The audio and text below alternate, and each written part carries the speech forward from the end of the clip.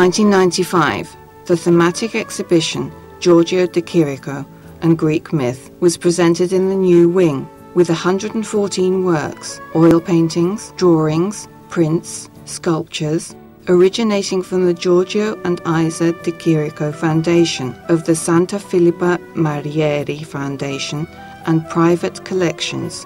On the occasion of the exhibition, a fully illustrated bilingual catalogue in Greek and French was published, with informative essays and comments relating to the work exhibited, as well as excerpts from the artist's writings.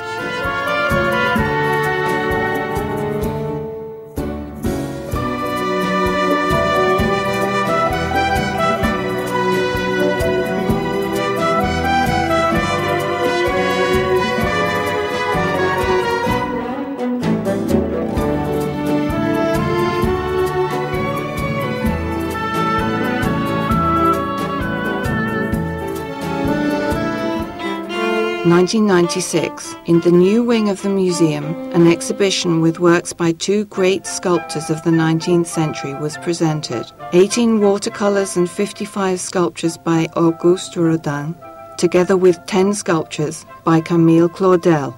While giving emphasis to Rodin's work, the exhibition aimed at presenting aspects from all the phases of the artist's oeuvre, including works created during the long relationship between them, works which reveal the mutual influence that each one's sculpture exerted on the other. The exhibits were lent by museums, foundations, and private collections abroad, mainly from France and Switzerland.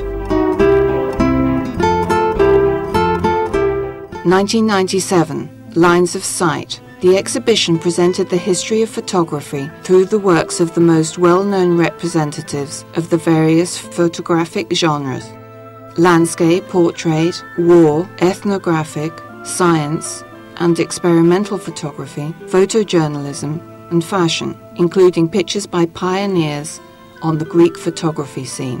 130 photographs were exhibited in all by 26 foreign and Greek photographers. –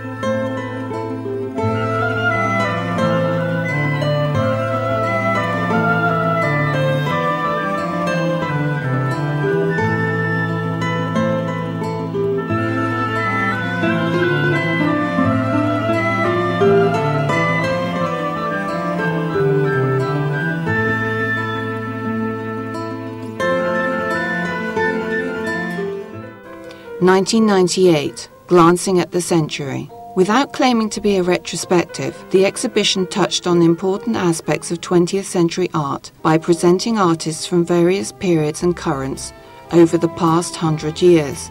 The aim was to give an idea, even though schematic, of modern and contemporary artistic creation, but also to offer a fertile stimulus both to the exhibition visitors and to the readers of the catalogue, a Greek and English edition, which accompanied the exhibition. In total, 95 works were presented: oil paintings, drawings, watercolors, engravings and sculptures by 42 artists, including exhibits belonging to the Foundation's collection, whilst others were lent by private collections. –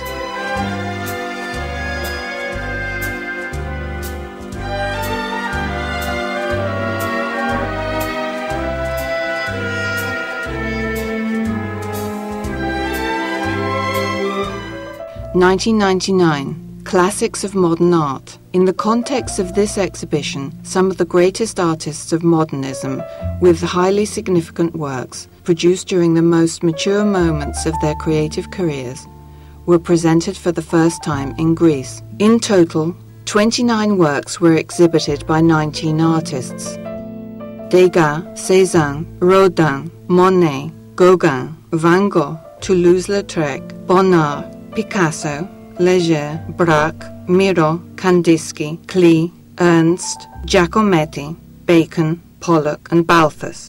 The exhibition catalogue was published in both Greek and English editions.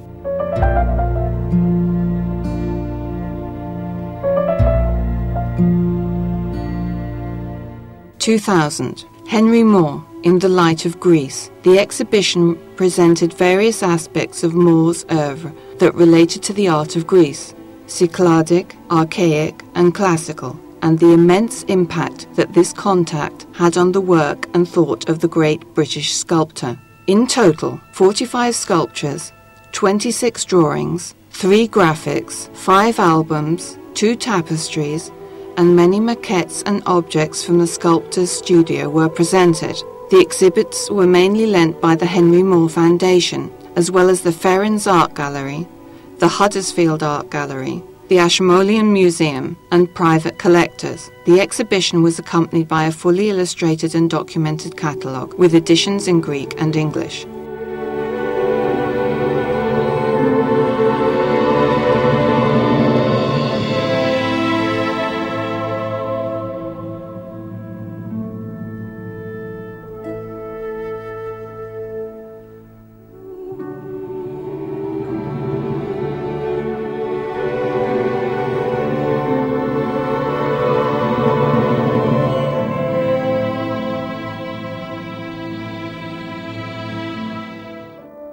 2001, Toulouse-Lautrec, Woman as Myth. In the new wing, the exhibition with works by Toulouse-Lautrec was curated around the central and multifaceted role which the female figure played in the oeuvre of the great French artist. In total, 135 works were presented, oil paintings, drawings, and prints. The exhibits were on loan from museums, foundations, galleries and private collections in France, Germany, Switzerland, the Netherlands and the United Kingdom.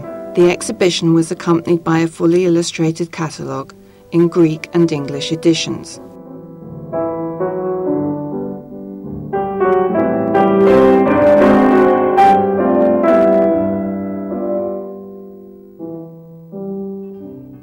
– 2002, Jean Miro. Jean Miro is undoubtedly one of the sacred monsters of 20th century art. In the history of the avant-garde, he is unique for the fertility of his ideas, his inventiveness, his stylistic versatility, and the boldness with which he brought about a radical change in the ethics of seeing. With an innovatory style of painterly expression, he transforms ideas into works of art. Noises, murmurs, lines of verse or musical notes, lights in the darkness, or signs in the heavens and on the skyline, birds, or indeterminate biomorphic shapes from the animal kingdom. These are the elusive elements that provide the superficial subjects of his work. –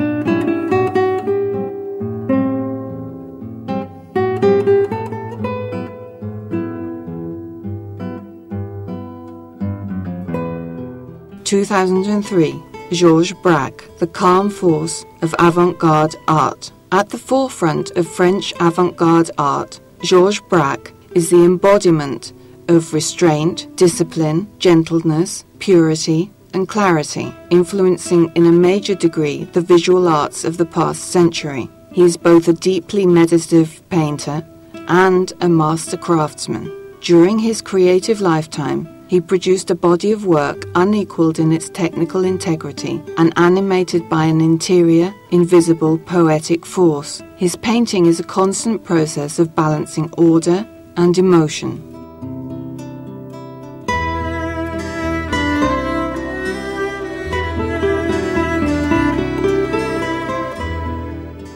– 2004, Picasso and Greece. Picasso himself epitomizes 20th century artistic development. He was at the cutting edge of this artistic development because his suggestions acted as both a challenge and a catalyst in his time. Instead of being a passive recipient, he became a co-agent, actively expressing these new forces which originated and developed in the favorable climate of what was perhaps history's most fertile era, during which new ways of thinking, new ideologies and new ways of expression in modern art were formulated. With his impetus, energy, bravery and ingenuity, Picasso challenged his age. He was armed with a solid classical education and a close acquaintance with the aesthetic values of antiquity. Picasso's life, education and work were imbued with a Mediterranean way of thinking and the cultural ideals of Greco-Roman antiquity. 2005, Metamorphosis. British Art of the 60s, organised in close cooperation with the British Council and the Kalous Gulbenkian Foundation, Lisbon, the two institutions which are the main providers of the works. This group exhibition focuses on the manifold trends which shaped British art of the 60s, a golden period in which new, groundbreaking movements emerged in the United States and Europe, especially in Britain and swinging London. This period is widely acclaimed as an extraordinary era of fertility and growth in all art fields, especially the visual arts.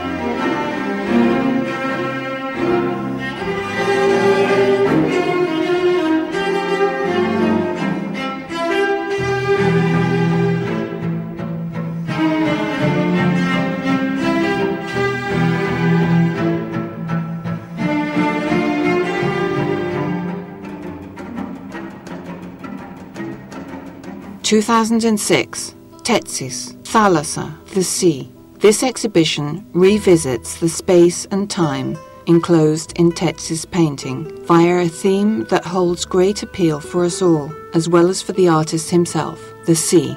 This ancient theme has from the very beginnings of the artist's career constituted a space of particular sensitivity.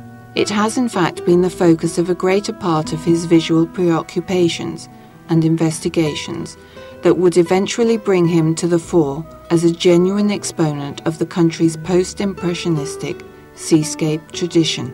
Tetsis has painted and continues to paint the sea as inner urge, as he has experienced it and still continues to experience it today, or as the sea itself shaped his memory as a child, becoming knowledge and the integral part of an intimate, empirical relationship. But in doing so, the artist is not merely nostalgic. His paintings rather reflect a resistance to decay and to the corrosive impact of time on experience.